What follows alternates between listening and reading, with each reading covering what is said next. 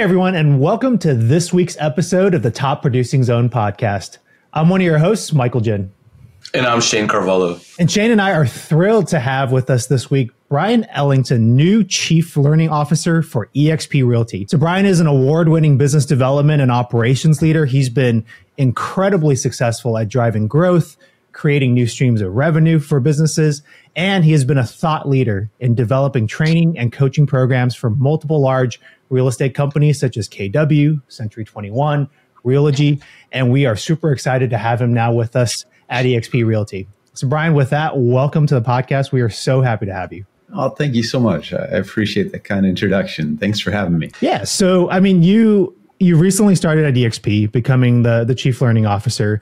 You obviously have an extensive background in business development, learning development, operations.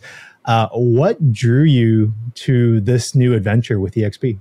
That's a great question. So interestingly enough, I actually have worked with most of our leadership team in the past. So I worked with Michael Valdez when I was at Realty. I worked with Leo when I was at KW and also at Realty. And then interestingly enough, I've known Glenn since 2004. I was actually creating a program. I was going to write the definitive works on lead generation in our space, along with the founder of a company I was with at the time. And along the way, this was 2004 timeframe.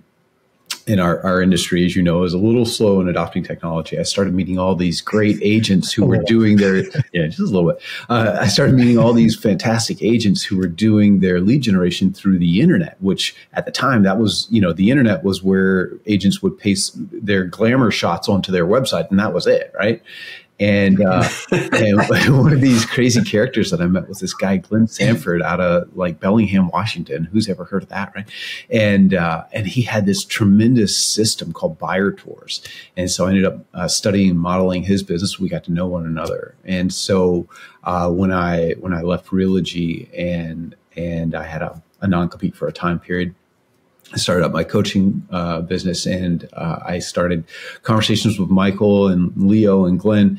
And the second my non-compete was up, they said, "Come on over. The water's fine." And I did. Isn't that so funny though? Like how often like opportunities come up when you have a great network of people that you worked with that you kind of keep in touch with. And I think that's incredibly important. It sounds like that's kind of been important for you. And it's something we talk about in the podcast as well. Like, just leveraging your network for like opportunities in the real estate space for your clients, for deals. Yeah. And the right opportunity too. I mean, there are a few paths I could have taken working with this leadership team under this model with eXp. It gave me kind of the best of all worlds, working with cool people that I like, having a huge impact, much bigger than, I as an individual might have had on my own, being able to step into an organization that's already 90,000 and growing, and then just an amazing model to be part of. Yeah, just great opportunity. Well, I mean, I was going to ask, Bryon, I mean, because you've held like this, wide range of positions with the different brokerages. I mean, you've obviously seen a lot of realtors and been involved in a lot of realtor development. What are like some common themes that you've seen with, agents that are going to be successful and agents that are unsuccessful? I'd say the first thing is start with the right model. Be in an organization that is agent centric. And at eXp, I almost think we take that for granted. I've been a part of a lot of organizations that do not think that way. They are very much franchise organizations oriented toward the franchisee who is their customer. So I'd say start with an organization that really values the agent and puts them first, and not just in rhetoric, but in action as well, right?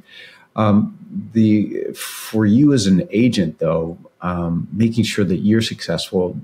So the things that I see from the most successful agents really are consistency. There's this sort of mythology that, these top agents are exceptionally social, exceptionally brilliant. And while they are smart, and while they are, people who can be persuasive in conversations, that's not what made them so successful. What made them so successful, in my experience, is the consistency at what I often kind of think about as the treadmill, right? Every business has a discipline. And in our business, that discipline's pretty straightforward. The question is, how consistent can you be in doing that? because if you can be consistent, you're going to be successful. The other thing is, you're talking to a guy who wrote a training program called Your Business is Your Database, right? Without exception, every top agent I've ever talked to has expressed one regret about their business, and that is they didn't build their database bigger sooner. Because everybody who's gotten to that level of success has come to realize that is the thing that is going to sustain your business year in, year out. Doesn't matter what the market's doing. That was me. I was like, that's me. Yeah. I've been in the business since 1999, and it took until 2016, 17 to actually finally build a database. So think about that. I went almost 18 years, without building a database. Also without branding. I didn't brand until 2018. Yeah.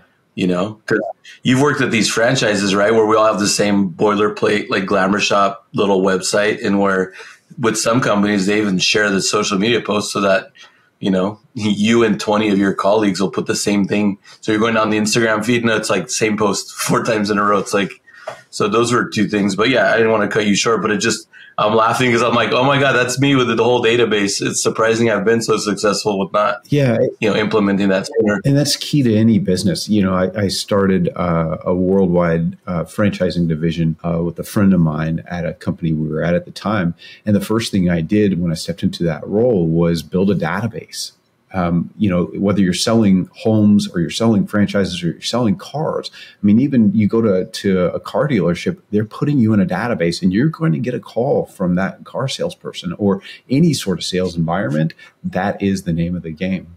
So the other thing too is most of us in this industry, and my mom was this, right? And by the way, my mom's database was a 3M spiral notebook with little stickies hanging off the side. It was green. That thing sat on her front seat in between the driver and the passenger seat for decades, man. She was a realtor for 30 years. But my mom also followed that traditional route of working with buyers until they start selling homes.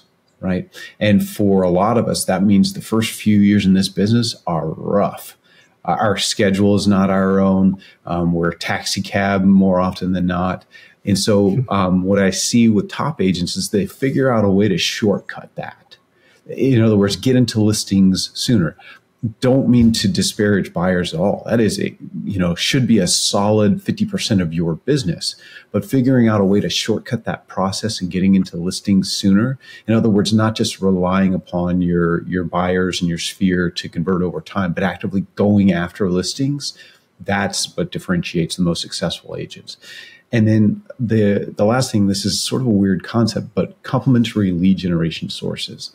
And what I mean is, so the 2 things that I see agents doing, especially in early days in their careers, that holds them back is they're not consistent enough in a lead generation strategy. Like they'll try farming a geographic farm for 90 days. That's not how you work a geographic farm.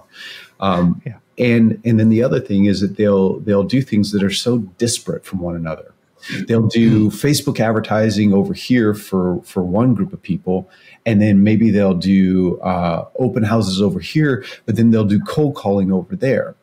And if you think about it like this, let's just take open houses, for example, right? So if you're going to do an open house, why aren't you circle prospecting around it? And if you're going to do an open house, why aren't you doing that in a farm? Whether it's your open house or not, it doesn't matter. Why aren't you doing that in the farm that you're mailing to, or whatever other efforts you have going on? Making sure that your lead generation efforts are tied in. If you are a farmer, for example, making sure that your next geographic farm that you add in is either a move up or a move down community related to the farm that you're already tackling, unless there's a really good reason to just go to a different geographic farm, meaning you're moving up in luxury price point or something like that. As much as possible, lining up your dominoes so that they fall in tandem with one another, and it's not just this weird effort of spinning this plate and then spinning this plate separately. I think that's what separates most successful agents from the non-successful agents. And, if you want to be non-successful in this business, unsuccessful, just do the exact opposite of everything I just said, and that'll differentiate you there. And we do see that with a lot of like newer agents. I feel like, especially in this day and age, there's a lot of what I would call like shiny object syndrome. And I think that gets into the lack of like complementary spaces and tools and resources that you can use to prospect, because they'll go from like, they'll go on YouTube, right? Or they'll listen to a mastermind, and it's like, oh, Facebook ads, that's the thing, let me try that. Or, oh, here's another thing, let me try that. And they don't ever think they don't commit to it, because they do it for like 30 days and they're like, oh, well, this was supposed to get me, the results that I see you person on YouTube getting. Yeah. And so I didn't get that. So that must mean it's not successful. So let me try something else. Yes. And that's, I feel like, is such a huge challenge with like agents these days. Yeah. Well, especially in this market too, with, there's less transactional volume. And then, people are listening to the media, a lot of less experienced agents that are not as busy. Well, I mean, there's even experienced agents that are not as busy, but I'm saying, I think now more than ever, people are kind of grasping for that secret edge, and so we see the shiny object thing happen a lot. Yeah, you got to let the hockey stick curve hit, and that is what happens. It is in our business. It is a farming mentality. And you can have a hunter's mentality if you're going after FSBOs and expires and things like that, but even that's going to take a little bit of skill and practice in order to get good at it. But most lead generation efforts within our industry are going to have a hockey stick effect. You got to let that hockey stick take place. And you got to, more than just hear somebody up on stage say, I did it this way, and then just go try to implement that. Whatever you're doing, take a learner's approach to it, man. I don't know what hobbies or crafts or sports or anything like that you guys might have. Maybe it's podcasting, by the way. But for me, whenever I'm learning something new, and I'm constantly trying to learn something new, I'm watching tons and tons of YouTubes on it. I'm reading books on it. I'm just ingesting any sort of information I can find about that thing as much as possible. And I'm trying to immerse myself in it. That said, don't have the Jamie Foxx effect. I don't know if you guys remember the movie Collateral with Tom Cruise. Jamie Foxx is this cab driver, and he's got this dream that he's going to have island limousines, right? And it's going to be this cool thing. And Tom Cruise's character is kind of chiding him, and he says, well, why haven't you done it? And Jamie Foxx is like, well, it's got to be perfect, man. It's got to be perfect. No, it doesn't have to be. Get in, get messy, but do refine over time, right? Make sure that you're learning from the best over time. Well, it's funny. It's funny you say that, because like when you're talking about hobbies or just interests, like two things come up. I mean, one really is this podcast, right? Like, it's funny. Shanne and I mean, we've been business partners for going on 3 years now. I think we talked about getting on video in year one. And you don't know much about my background, Bryon, but I come from an engineering background. Mm-hmm. And so there is very much that like perfectionist like nature about me. Yeah. So like what you said was like spot on. It literally took me 3 years up until now we're in a new year, but the beginning of last year to get on camera and get on video and start this podcast, because a lot of it was, oh shit, I'm going to start the swearing train. But like, it was like, okay, like I have to be perfect with a video. And literally on a Saturday morning, I'd be trying to record something, and I'd be recording for like 10 hours, and it'd be like one video, and I couldn't even get one freaking video done. And really what changed for me was getting over that hump of like, it's okay. It doesn't have to be perfect. Let's go out and do it. Yeah. And Shanne always jokes with me, like now I'm like an engineer with what do you call it, Shanne? With a character? With a personality. Bryon doesn't believe you right now. Bryon does not believe you're an engineer right now. Yeah. So, you know what's funny, Bryon? Like, and for me, I'm a people person, not shy at all. I couldn't be on video either. And for me, it's about being a perfectionist, right? And so the perfectionist thing you're talking about is what held me off forever. Honestly, it took going through cancer to finally come back and say, oh my God, there's so many more important things in life, like living. Like, who cares about being on camera? You just went through like massive, like life-saving surgery, and you're worried about being on video. So we came back and got this going. I had surgery in September of 22 now. So like, it's been like a year and like 4 months or so. And honestly, not that it should take anybody like major life-changing events to like push them there, but it took till that to finally be willing to be. Because the thing is, like, even watching Michael when he sent me his first videos, same thing happens to me. Like, we could talk like this all day long. I could be on stage at EXP. I could be at one of the big events in front of 10,000 people. Doesn't even faze me. But the moment I put a camera or a phone up like this, I'm done. Like, this guy, he tenses up like he's about to get hit by a car or something. It's crazy. Now both of us are so much more comfortable. And so it's funny you say that. You know, what's interesting about that, two things is go back and look at Gary Vee's first videos. If you don't know who Gary Vee is, he's a very online social influencer. I've seen him. He's so awkward. Yeah, his first videos, he was very awkward, but he got good because he practiced. Right. This is George Leonard and the concept of mastery. It's time on task over time, and anything that you do with consistency and purpose, you're going to get better at. And if your expectations are being great at it at first, that's just not how life works. And certainly being on video and podcasting and doing YouTubes is no different. The other thing too, and this is for those of you who are doing videos, you know, I've trained faculty, trainers in the real estate space for a couple of decades. And one of the things I'll often share with them, a lot of people get stage fright and nervousness. What I share with them is that you're the one who's most concerned with how you appear.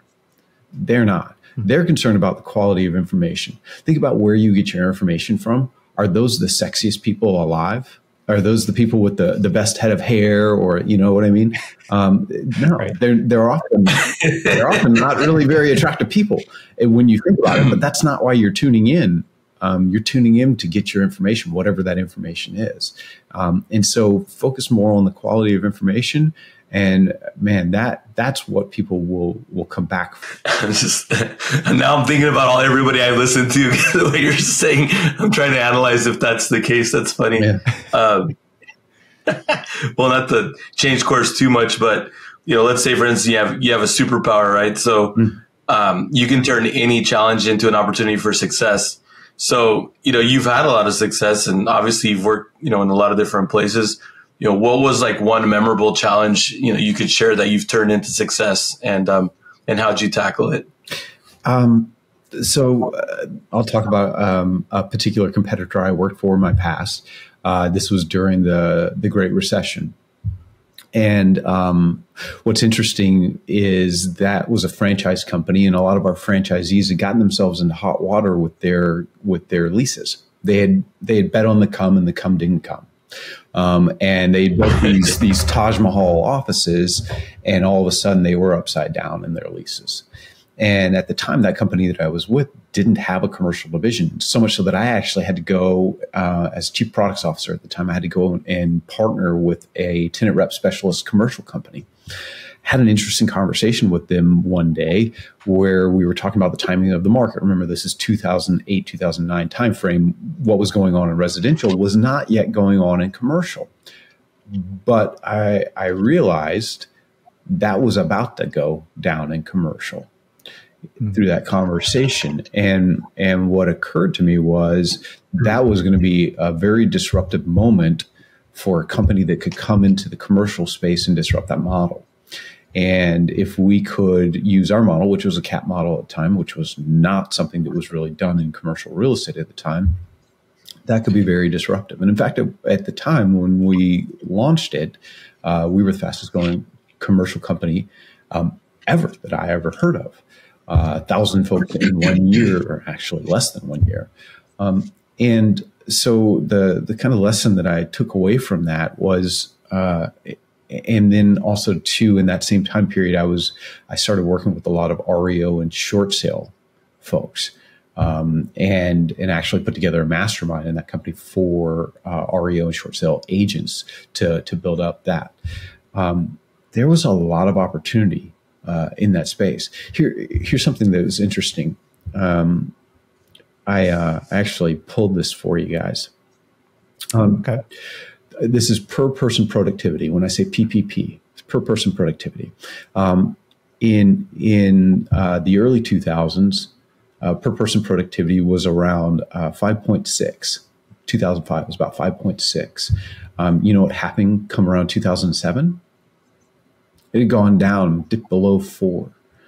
The reason being is there was this old joke that in California, a highway patrol officer pulls over a person and says, hey, registration and your real estate license.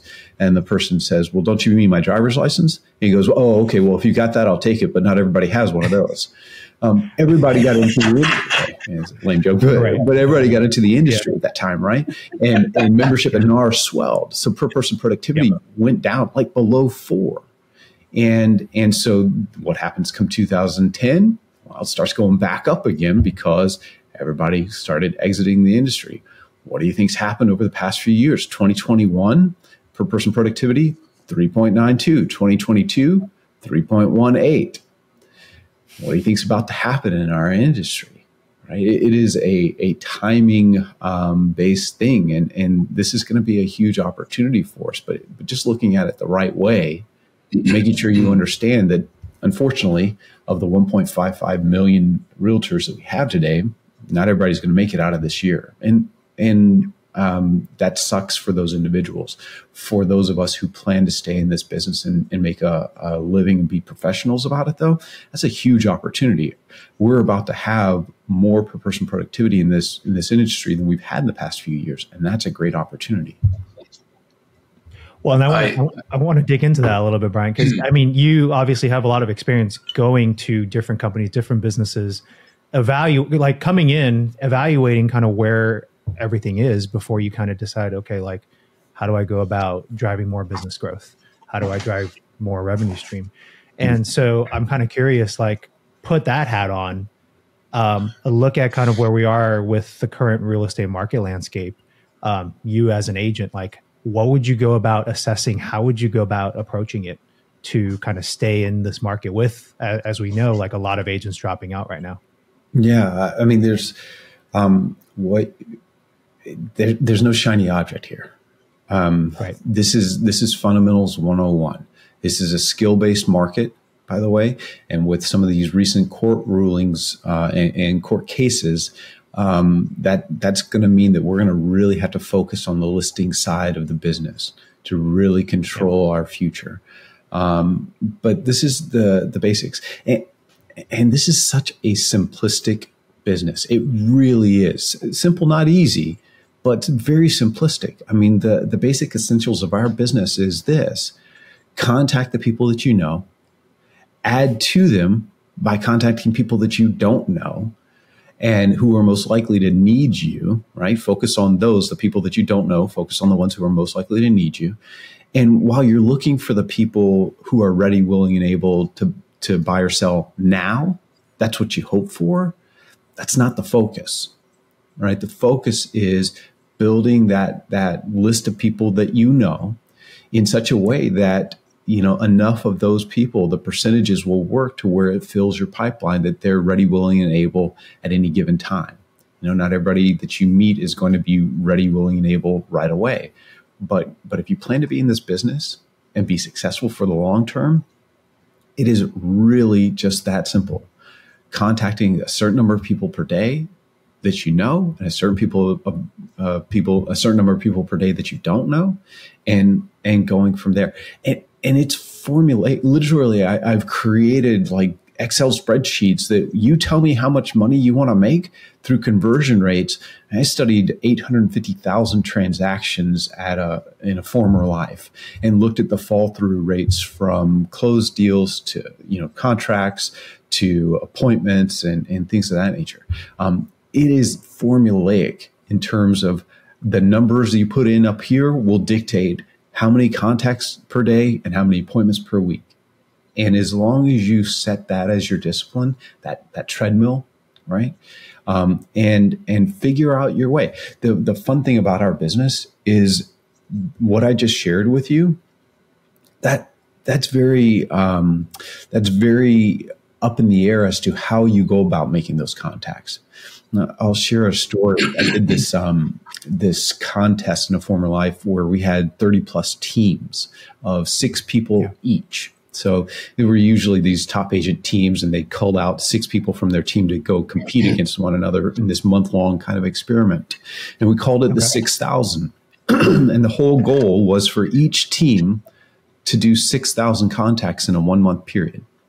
6 people, that's 1,000 each. Do the math, that's 250 contacts per week, right?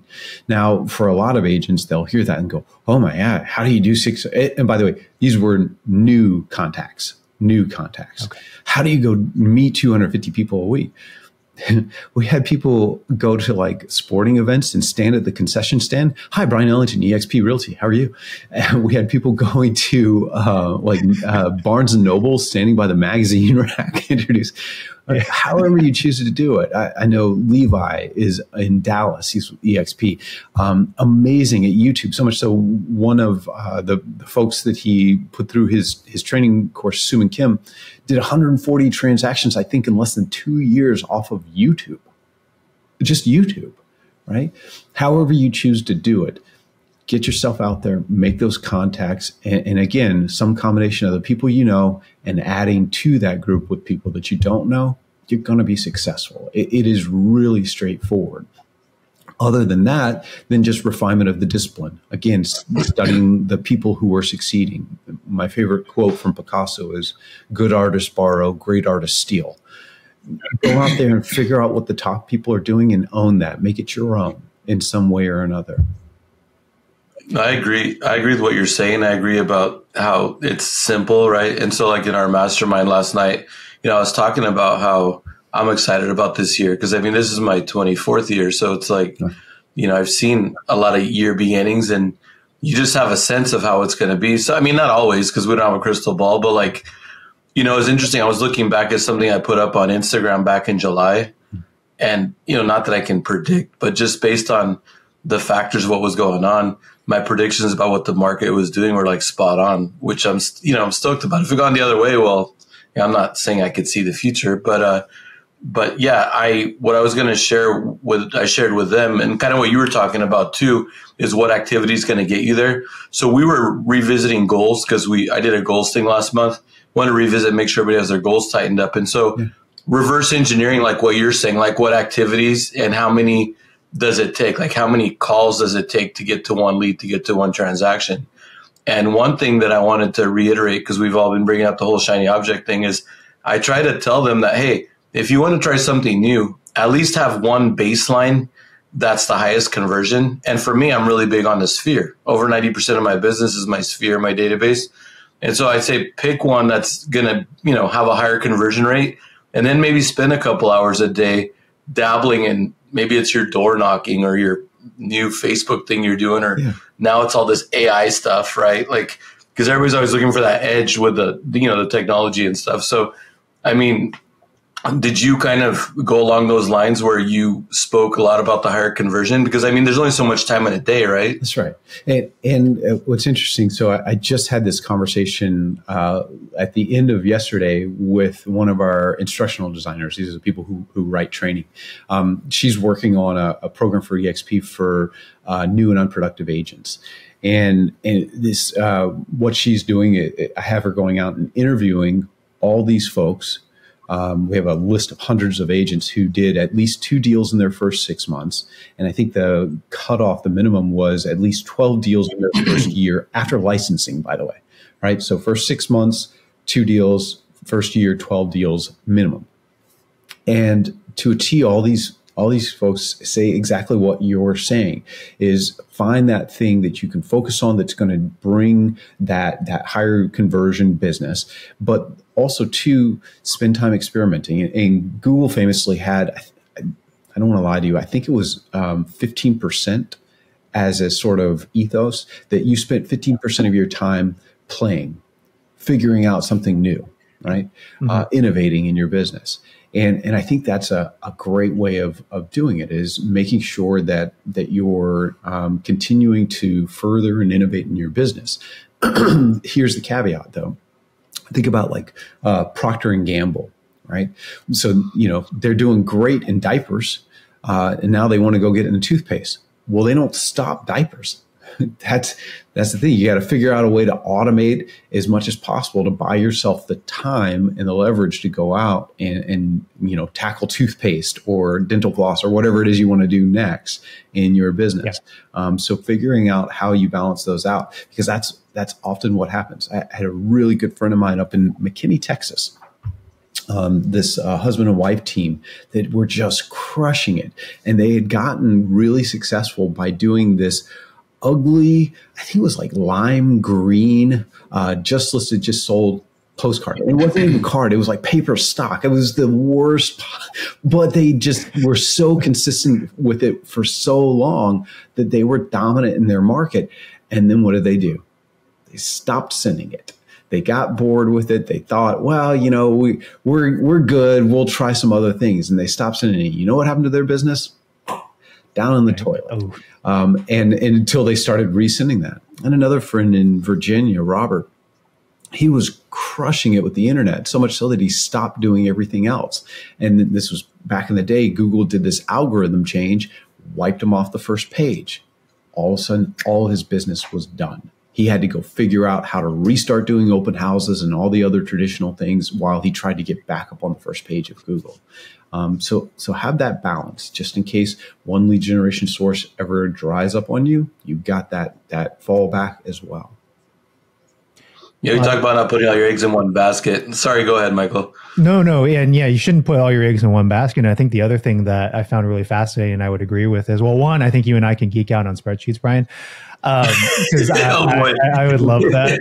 But I think the other thing is just you talk about we have all these spreadsheets to say, okay, this is my annual goal. You break that down to a problem that you can solve, that you can tackle on a weekly basis. And it's formulaic to your point, and you can put in different percentages. But what's really important about that though is you really have to be tracking that. And I really like kind of your approach, even now how you're developing these new courses with EXP, is you're having your team go out there and gather that data. And I think that's another really important thing for agents is, yeah, you try all these things, you commit yourself to certain things, you find that balance. But if you're not tracking how you're performing over time, you're never going to really know what's effective and what brought you over. That's right. That's very well said. And it's funny, we build that into training. I build that into training. And two things about what you're saying is, I've been in this business for a little bit, and I've written a few training programs. And I could probably, from memory, create a fairly decent new agent training program. So why go through the hassle of doing that research? Well, because what you want is the most relevant people in the context of today who are doing that thing. And by the way, that's a discipline I follow. You talk about the treadmill. The treadmill I follow is the discipline of going out and finding people who are succeeding at that, and not just one or two, but a lot of them, and then figuring out what's the commonalities, what are they doing, and then for the divergences, why do they do those things? Why do they diverge from the pathway?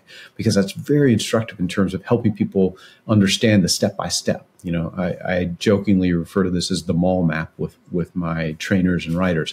All right, you are here. You want to get there. All right, let's go. There's a defined pathway.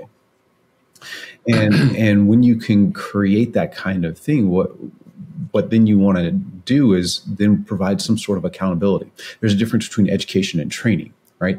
If you go to a personal trainer at a gym, they don't walk you up to a bench press and go, Michael, Shane, this is the bench press. It was invented in 1872. The theory behind it, right? They put you on it. They make you start doing reps, and they tell you elbows in, arch your back, all those kinds of things. And so the other thing that they're going to do is they're going to do two things. They're going to ask you to track your activities, exercises, reps, weights. And they're also going to ask you to track your caloric deficit, right? That is the discipline of getting into shape. In our business, there is a discipline to getting into shape, right? So if you're not tracking that, what's interesting, you walk into most brokerage offices, they're going to have a tracking mechanism, some sort of whiteboard back in the back room, right? But it's going to be those lag measures, those results, the closings, results, the listings.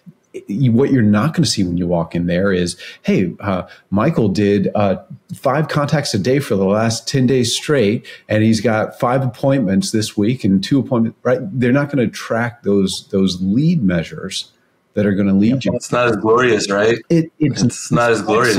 But if you want to see progress, focus on those activities. And if you can do that, if you can hold yourself accountable to those activities, the results are going to come. They really are. I jokingly refer to this as the sleep number. And I shared this with somebody the other day. I have a friend, Tim, who at the time, he was 24 and he'd done like $2.5 million in GCI in like 2 years into the business. And I said, how did you do that? And he said 30 contacts a day. And he was right. I was in the same office as he was. He was right. He did 30 contacts a day, and he didn't leave the office until he did. I saw him at the office late at night making those contacts sometimes. And I compared and contrast that with my mom. And I was sharing this with a group the other day. I'm dating myself.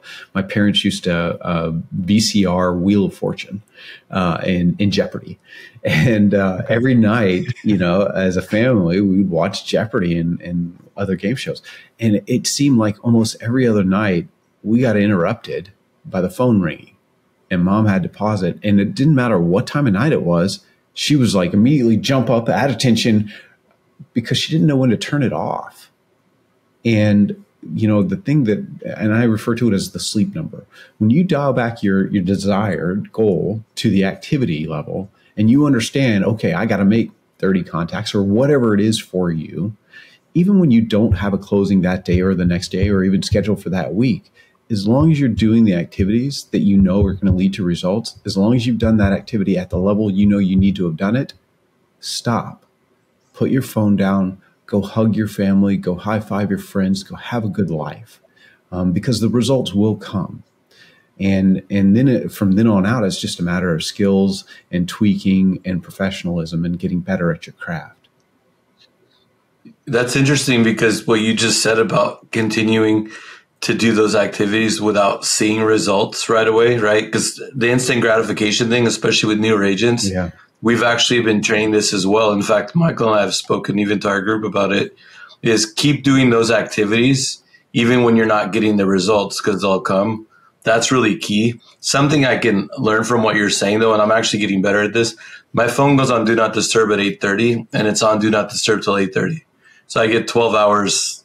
Phones don't bother me. I mean, I'll check if there's something urgent going on, but I like that discipline of cutting it off. By the way, you're not dating yourself, because Jeopardy, Wheel of Fortune, those were our jam every night, dinner time, right? After dinner time. And, it's sad that, what's his name passed away from Jeopardy a couple years ago. Trebek. Yeah. I love that. And then Pat Sajak, right? Wheel of Fortune. And he's still going. I actually saw that. I was at an airport and I saw and Vanna White's still doing it. Holy cow. Yeah. Yeah, no, it's funny, but now we're from the same generation, I'm sure. But sorry, let me pass the mic back to our young engineer. Not that young. I was also watching Jeopardy and Wheel of Fortune, and I know what a VCR is. So I guess I just have the Asian gene, so I look younger than I actually am. I'll take that for a win. I think just one other comment I want to make, Bryon, before I kind of move on to the next question is just, it's interesting when you talk about breaking it down, like your friend that had 30 clients a day. I find it really interesting, when you break the problem down to that daily level, 30, when you think about it, it's a stretch, it's a challenge, but it's manageable versus if you're thinking about I have to do 25 million in GCI for a year. How am I going to do that? And then once you break down the problem, one thing I found that's been applicable to me is 30, it forces me to think about, it forces me to kind of get creative too, because it's 30, I have to tackle 30 in a day. If I've already tapped into my sphere, okay, what are other avenues I can go about getting that 30? Because I want to be consistent about it. And you kind of mentioned you've had people in the past that go to Barnes and Noble, they go on YouTube, whatever it is. And I think that's a really cool idea. When you break the problem down into the detailed components, it's something more tangible for you to be able to focus on. And when you can focus on something more tangibly, I feel like the mind actually will expand naturally. And it'll force you to like think about more creative solutions if you feel like you've already, like the things that you're already working towards, you've already kind of tapped out, so to speak. You know, what's interesting, and perfect time of year for this conversation too, is you know, I've often thought the day I want to be a gym owner is January 2nd. The day I don't want to be a gym owner is January 3rd. And the reason for that is that most people just come in with this huge goal, and you talked about, Shane, that immediate gratification, because they don't see it right away. They just lose hope. And in coaching, there's this concept of incremental improvement, right?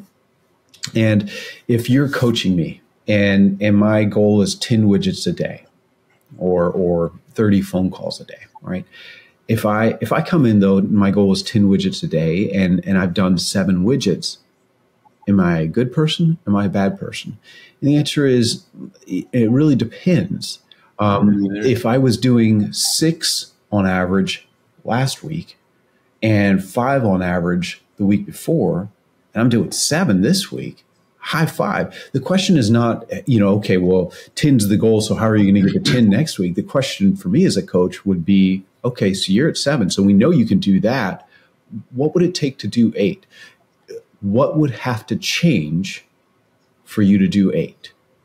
Right? Literally, what would have to change in your work, in your calendar, in your sequencing, and what you do on a day-to-day basis? What would need to change for you to just do 8? Don't worry about 10. If you can get to 8, then you can get to 9, then you can get to 10.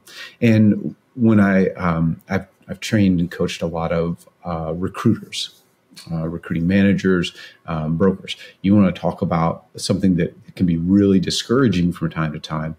Try being a professional recruiter, right? And so when I get people into the habit of recruiting, it's just like going to a gym. Nobody goes into a gym and starts bench pressing 200 pounds right off the bat.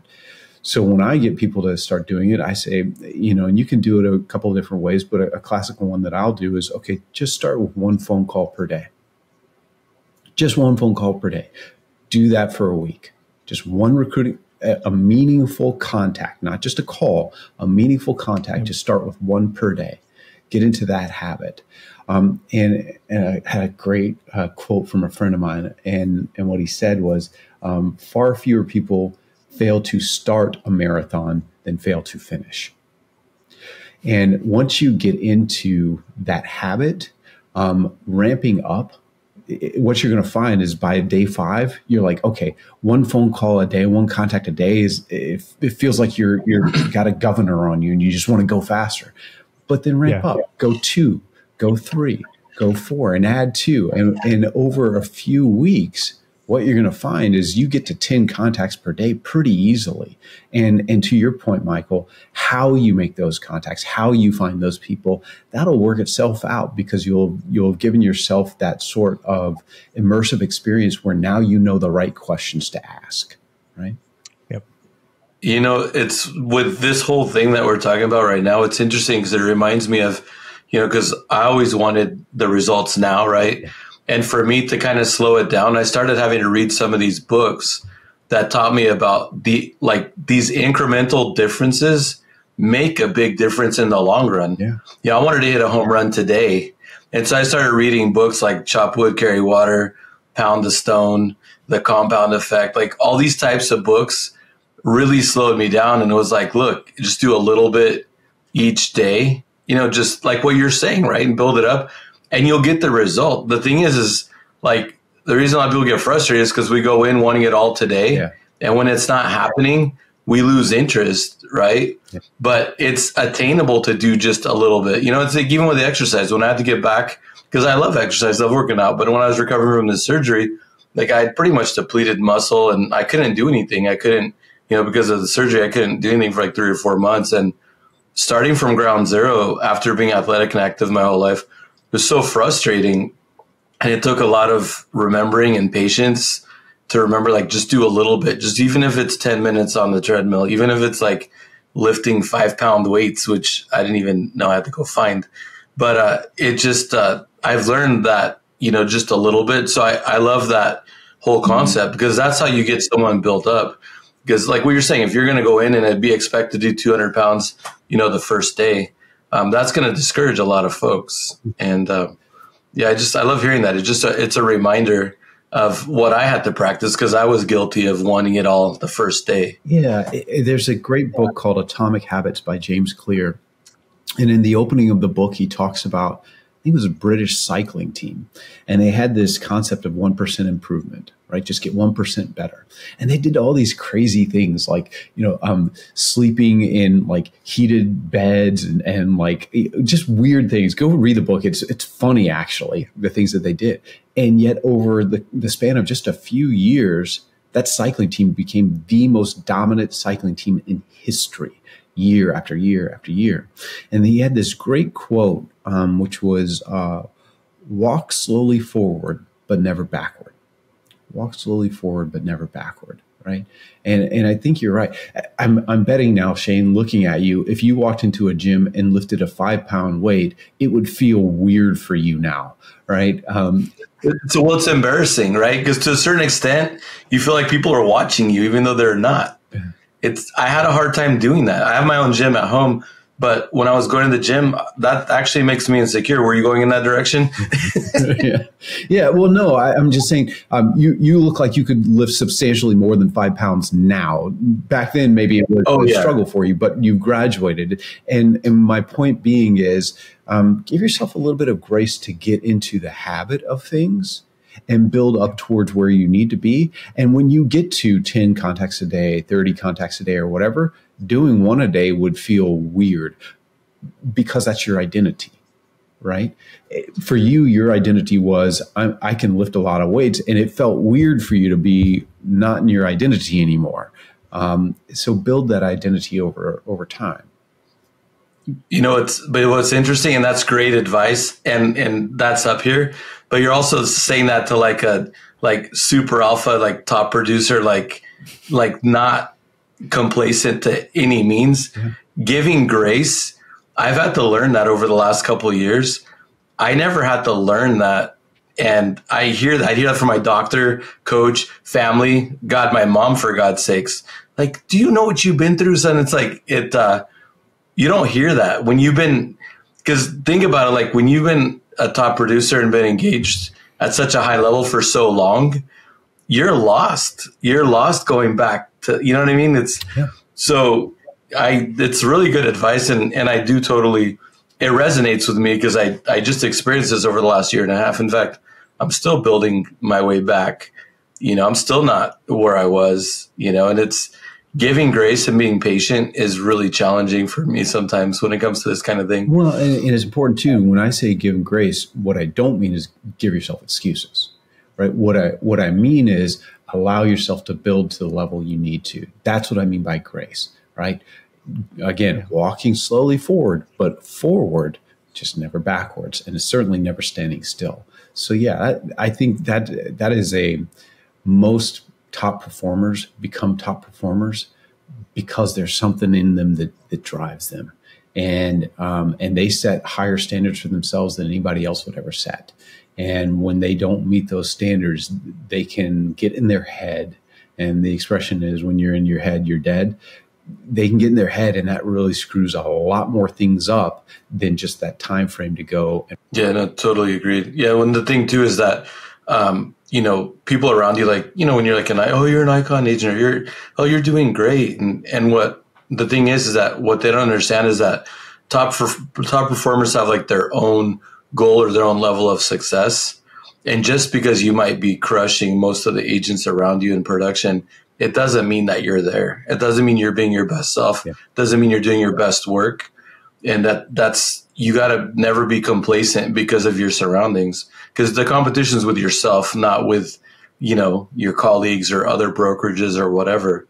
And I think that's something that, where I find some conflict sometimes is there. Like, just try not to be arrogant, right? But understanding that you have your own path, your own journey, your own level of what you want to accomplish. Yeah. And by the way, on the topic of comparing, the comparison is a killer of joy, but also to make sure you're comparing apples to apples.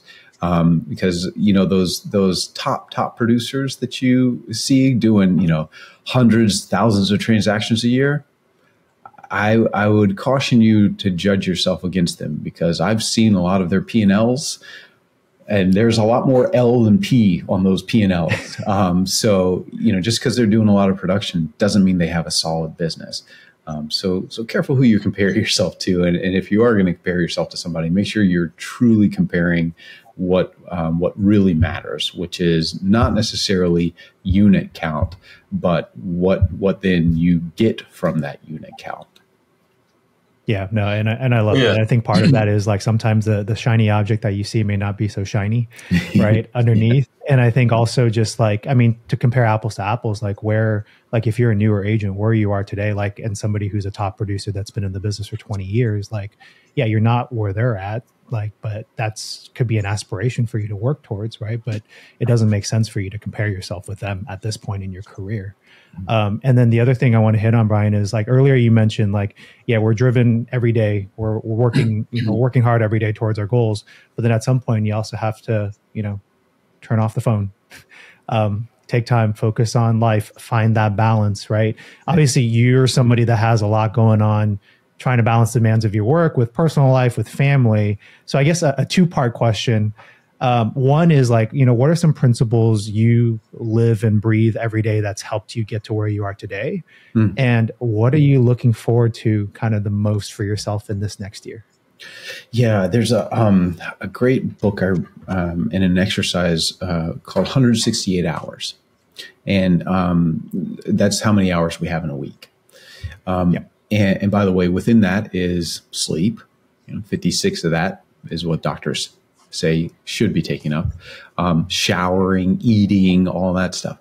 And when I think about my 168 hours, starting with the things that I want to accomplish in my life, I have 4 amazing kids. I have an amazing wife. And we were lied to our whole entire life. We were told that love is spelled Love. Well, it's not. It's spelled Time. And if you want to be a better father, if you want to be a better spouse or partner, significant other, that means time. You want to be more spiritual. That means time. You want to be more involved in community and politics or whatever it is that you want to do. That means time. And there's this interesting concept of Parkinson's law.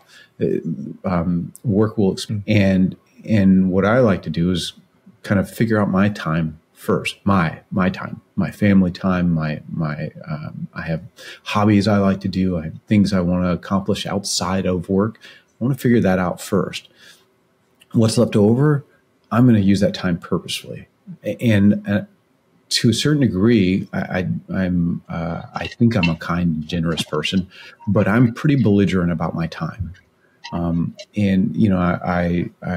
joke with agents, not really joke, but never, ever again in your lifetime ask the question, what time is good for you?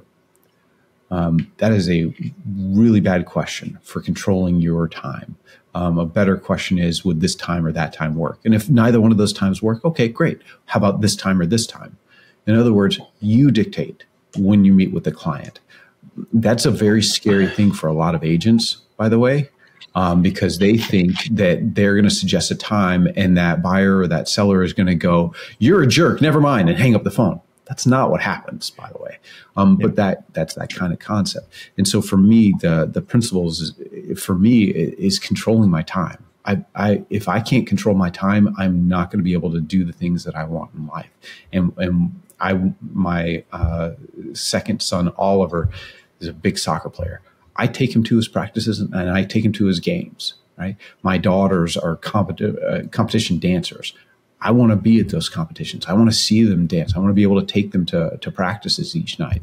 And I want to have date night with my wife at least once a week and have fun, that all takes time. And so for me, the principle I live by is just that. If I can control my time, I'll be able to achieve. No, I love that idea. And that's something I've had to learn over the last like 3-4 years is, in my head, I imagine we have like a reservoir. And I think like putting your time for yourself first allows you to fill up that reservoir within yourself. Right.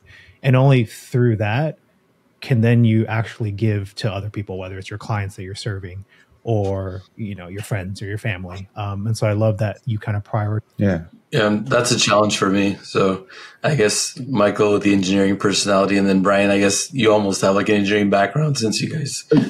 No, it's a challenge for me too, by the way. I mean, when Mr. Sanford calls, I need to be there for him. When Leo or Michael need something, I need to be there for him. So it's constantly a challenge, and it's I don't mean to sound perfect. Believe you me, I am not in any way. Oh no, not at all. But I'm just that concept though has been hitting hard lately because it's been impacting.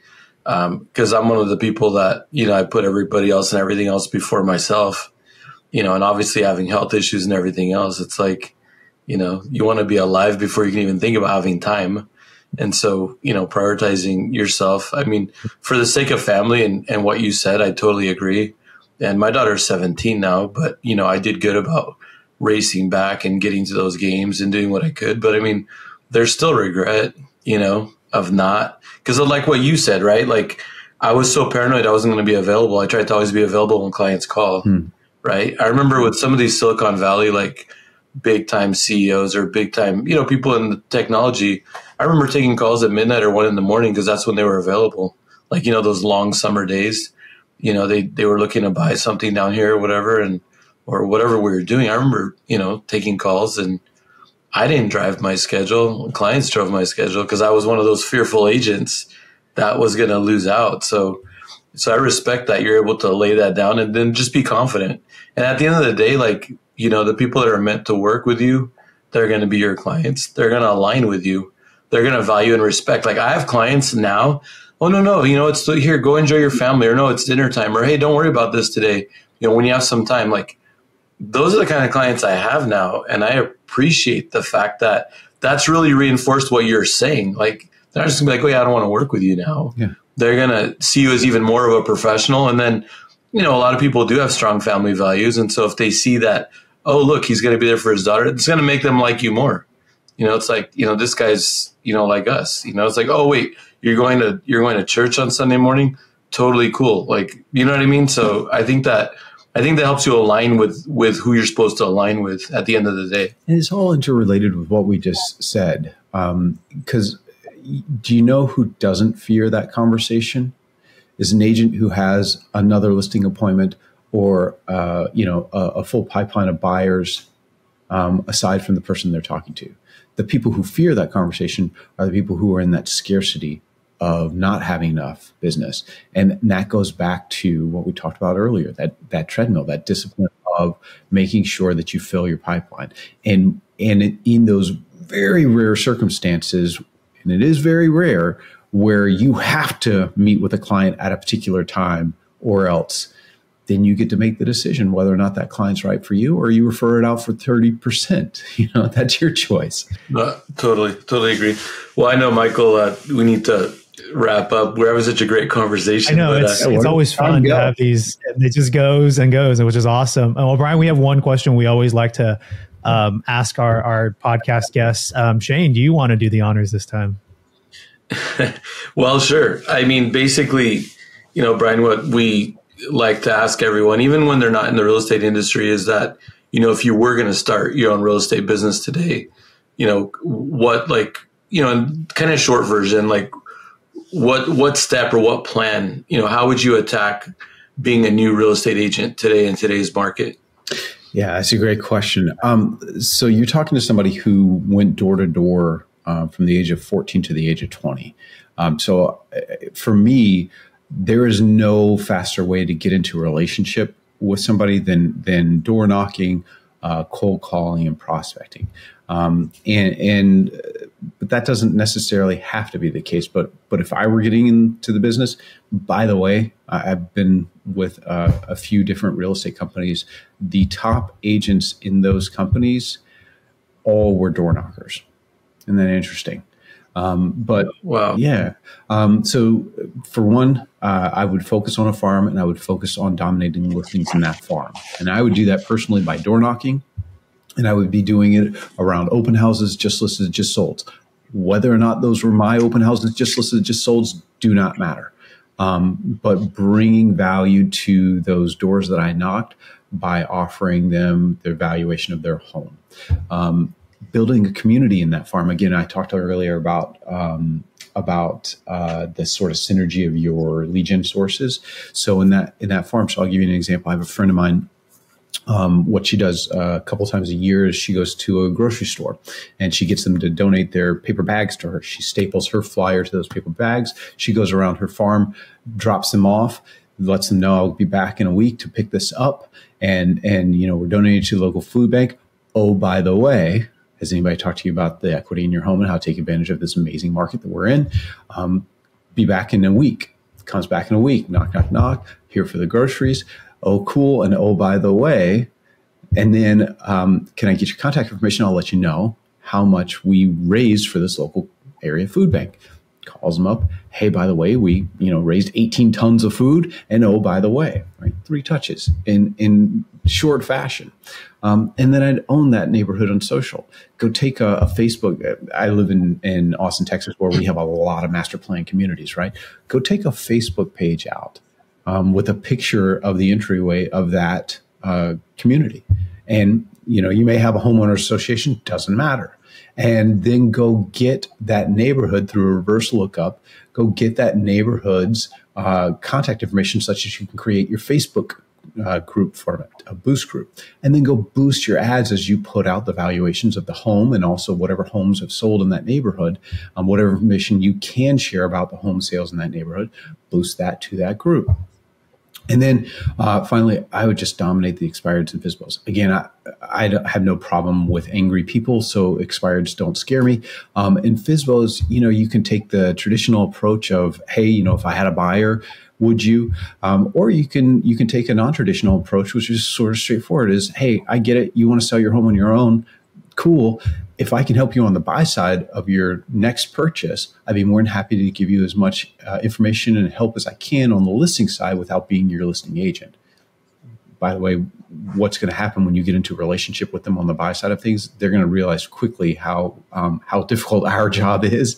And since you're already in a relationship, you stand a much better chance of gaining their listing. Those are just a few of the things that I would do, but I would really focus on a geographic farm and focus on the listings. That's great advice, Bryon. And I love what you said about like the master plan communities and doing the Facebook group and everything. What I did with my geo farm is I was able to get my hands on the HOA roster. Yeah. So I was able to level up on that. And that's one of the only places I've ever felt comfortable walking around. Everybody knows me when I'm down there, and I don't go down there enough the last year or so. But whenever I'm down there, I'll be in conversations. I pretty much know almost everybody. Just unfortunately, that's not a community that has a lot of turnover. But when there is turnover, I mean, you're talking about, between 3 and 8 million. So good price point at least. That's not bad. That's not bad at all. Yeah. Yeah. Well, because, depending on where you're at, right? Like a master plan community and, in your market, prices have gone way up. It's expensive, but it's like, I know in Texas, a lot of my agents I work with in Texas, they'll sell 150 homes a year. I'll sell 30 to 40 homes here, which is good. So it's just a different concept. Yeah. But yeah, anyway, we could go on all day, but no, that's great advice, Bryon. I appreciate it. Yeah, I'm imagining new agents these days, the got milk slogan before. Now it should be, oh, by the way. I love that. It's a great way to like connect to a different topic. Bryon, I mean, thank you so much for your time. We really appreciate having you on. You're just a wealth of knowledge, wisdom, just lessons learned. And we appreciate you so much for kind of sharing that with us and also with our audience. if folks wanted to connect with you, like, is there a good way for them to be able to do that? Yeah.